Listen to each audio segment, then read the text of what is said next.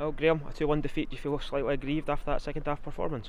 I'm disappointed for the players because I think they deserved a little bit more, but I'm incredibly proud of the way that they played, the way they attempted to play, and I think with a little bit of luck and a decision from a linesman, we could be into the next round. But I can't take anything away from the players. They shouldn't go home feeling disappointed with the way that they went about their business.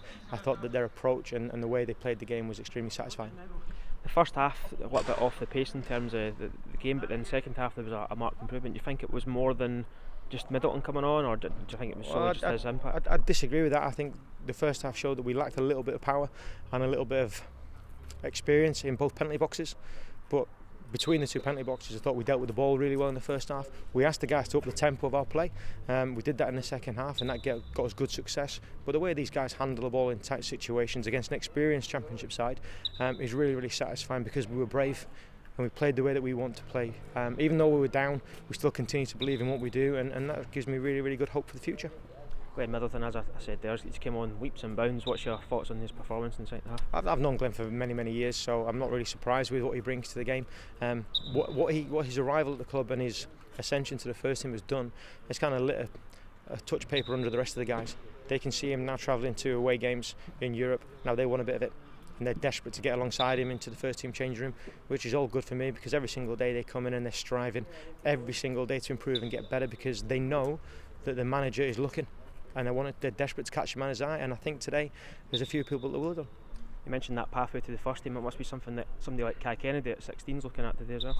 I thought he was great when he came on, but we've got lots of guys in that age group that are looking to push on, not just into the reserve group, but also into the first team group. And for him to get on and get minutes on the pitch today is great for him, but it's not a surprise because he approached pre-season really well.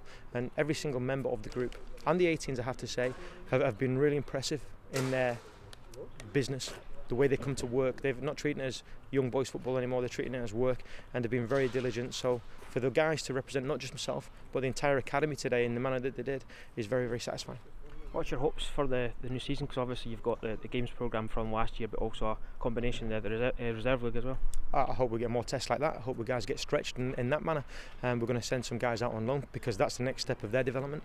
We could have had some more guys here today, but we've decided that the next step is beyond this group, which is great. They need a different experience, but we're trying to make sure we get the blend right, and we stretch those guys that need stretching and pushing on, because I think you see today we handle the ball nicely.